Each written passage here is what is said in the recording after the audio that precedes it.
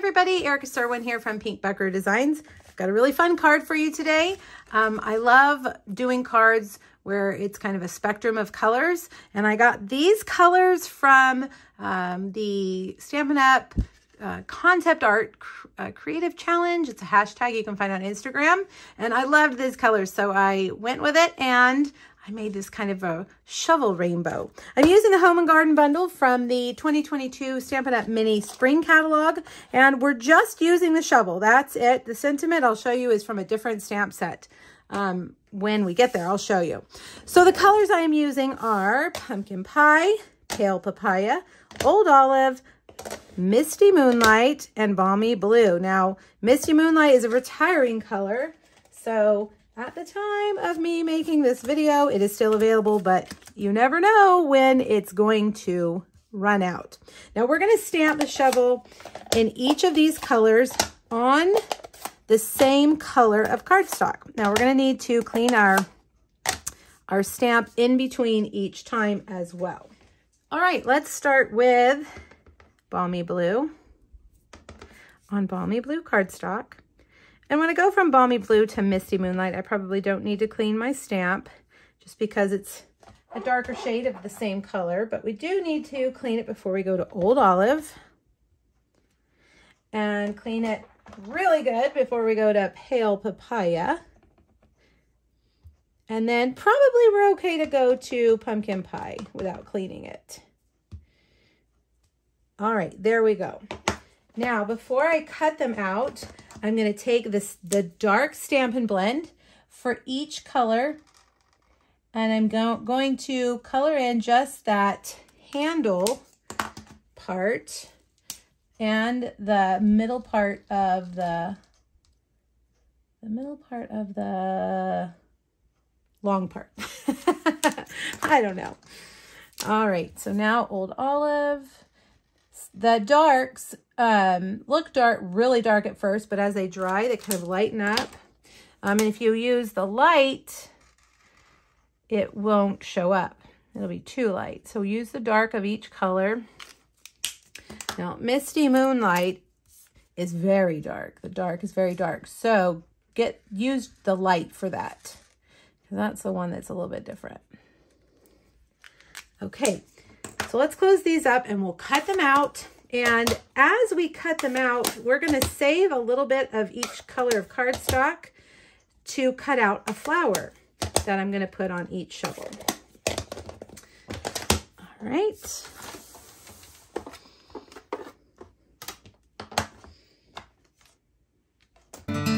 Look what ideas can become. The journey to our destination is what we remember today. All right, now that I have those cut, I'm just going to take the end piece here and cut each of these off. And we're going to cut a flower. This is just an easier way to do it. I have the hydrangea die that looks like this, and we can get them all cut at the same time, which is really awesome. So I'm going to put these here and just kind of stretch that across. Make sure that there's at least one centered on each one. Let's see if I can do it like that. Hopefully we'll get a complete flower on each one. This is just me trying to save time. You could do them one at a time if you want. But I love when we have a die that cuts out the same, lots of the same image. So there we have a Balmy Blue, a Pumpkin Pie. We have we're going to need to do one more of that. See, I cut that one in half. Let's get all of those off. Now, there's some other things that we need to do also. Let me cut this one out, and then I'll show you. No scrap goes unused around here, I'm telling you. Every little piece. There we go. Now, if you don't have this die, look around at your flowers. You can use, any small flower will do. Now, I have cut out ahead of time a stitched, or no, it's not stitched, a scalloped rectangle from the Contour Scallop dies. Then I have this little rectangle, and we're going to use the greenery dye on it. It just puts stitching all over the die. It doesn't cut anything out, but it adds stitching, which is really kind of cool. All right. Let's see. There we go. Isn't that beautiful? All right, now we're ready to start putting this together. We're going to take our basic white scalloped rectangle. Let's save that. Let's do it on this one first. I'm going to put these up, down, starting with the blues, then going to the greens, and then the oranges. And I'm going to kind of lay them down, kind of eyeball them. And they really just kind of fit perfectly. All right. So I'm going to start in the middle, and I'm going to take one big dimensional and put on the top, and one small dimensional and put down by the handle. And we'll put that one right there. All right, now let's do the balmy blue. Now, if you're worried about getting these straight, get out your grid paper, a ruler. That'll help you keep them. Whoops, I forgot to take the paper off of that one. That'll help you get them straight. But honestly, I'm just going to eyeball them. And, you know, our dimensionals are great adhesive, but they're also easily pulled up if you need to. Usually I can pull it up once and it's still sticky enough to stick again. So that's why I'm not terribly worried about this being exactly right. All right, one more. And we'll be ready to do our flowers. Now, I feel like this is a really beautiful spring color palette, but you know, you could do an ombre, you could do brights, you could do subtles. You know, I mean, the options are unlimited, really. All right, now let's add a flower to each of our shovels. And I'm going to kind of make it poke up a little bit. Let's get our putty nice and in the right place. And then we'll stick that down. Just kind of want to bend it up a little bit, give it some dimension. Okay.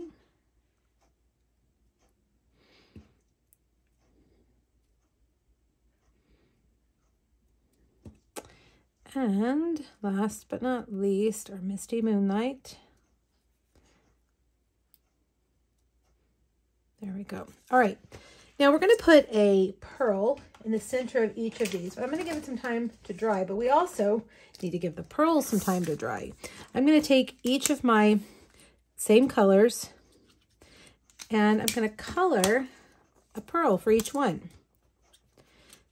These are alcohol markers, so the ink will dry nicely and give us the exact right color that we need for the center.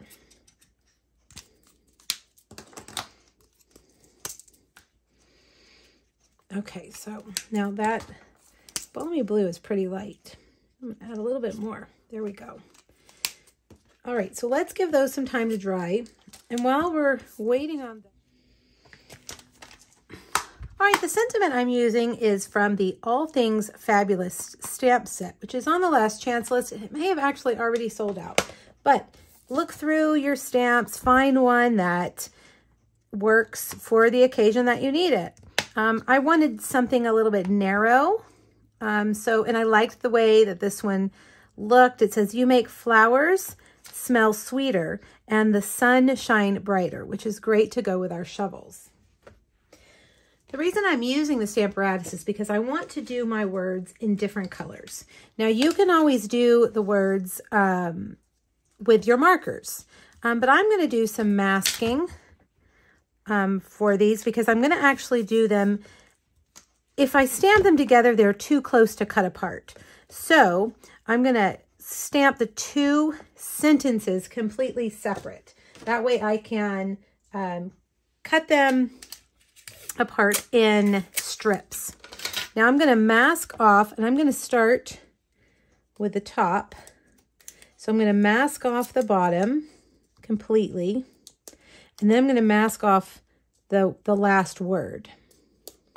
All right, and I'm going to take my Misty Moonlight. Nope, yes, Misty Moonlight. Yes, suddenly it sounded wrong. Ink that up, take off my Post-it tape, and stamp that down. Okay, there we go. Now, I'm going to clean it each time. This time, we're going to take our Post-it tape, and we're going to mask everything except for the word sweeter. And this time we're going to use pumpkin pie. The one trick to remember is to remove your Post-it tape. All right, there's our first sentence. You make the flowers smell sweeter. Now I'm going to move the paper up a bit so that the words are separated. Wipe it down. And I think we'll just do, let's cover up the top completely. And we'll do the word brighter.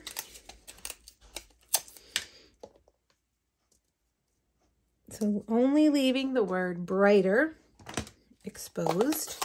I'm going to take my Pale Papaya and remove my tape and stamp that right there.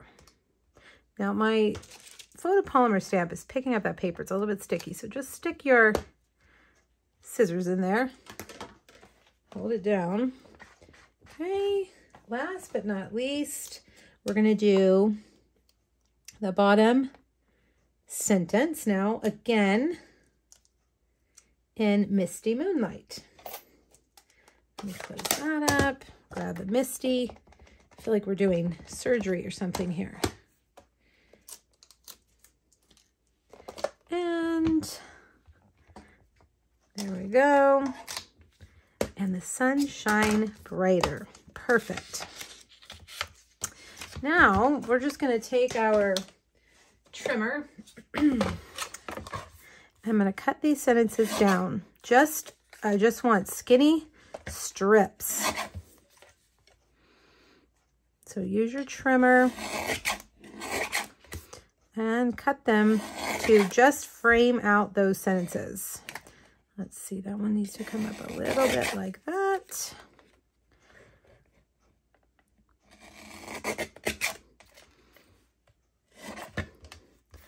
And like that. And we are ready to finish up our card. All right, let's bring back our shovels. First, let's put our pearls on there in the center of each flower. Whoops. There we go. Pumpkin pie, Pale Papaya, Old Olive, and Misty Moonlight. Nope. Marina Mist. Nope. Yes. Balmy Blue. Oh my goodness. Marina Mist is a very old color. All right. Now we've got this scalloped white rectangle, and we are going to frame this right here like this. And then I'm going to get my 2 strips, and I think I'm going to use mini dimensionals if I have them. Yep, they're over here for these.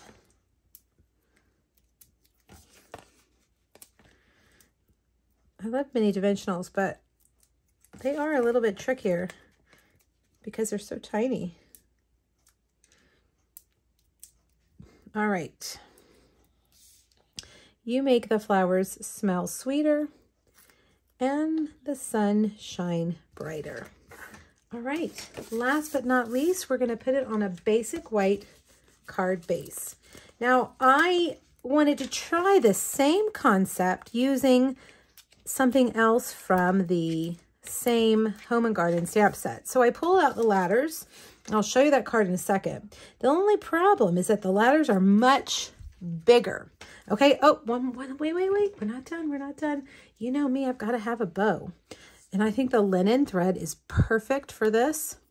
It's kind of Home and Garden-ish. Something you might find at the hardware store. And we'll put this on, kind of balance this out with that right there. Okay, so there's your completed card. Here's the original. But let me show you the ladders. Now, the ladders are much bigger. So I had to make my card base a 5 by 7. All right, it's the exact same concept. I just used the ladder and my pieces were bigger. I couldn't use the scallop rectangle because it was too small. So I just framed it with a regular piece of basic white. All right, you guys, there it is. I hope you like these. This is one of my favorite cards in a long time. Make sure you click the link here on YouTube, hop back over to my blog. There's a free PDF as well as 2 other Home and Garden projects. And I hope you enjoyed. Let me know if you have questions. Thanks, everybody. Bye-bye.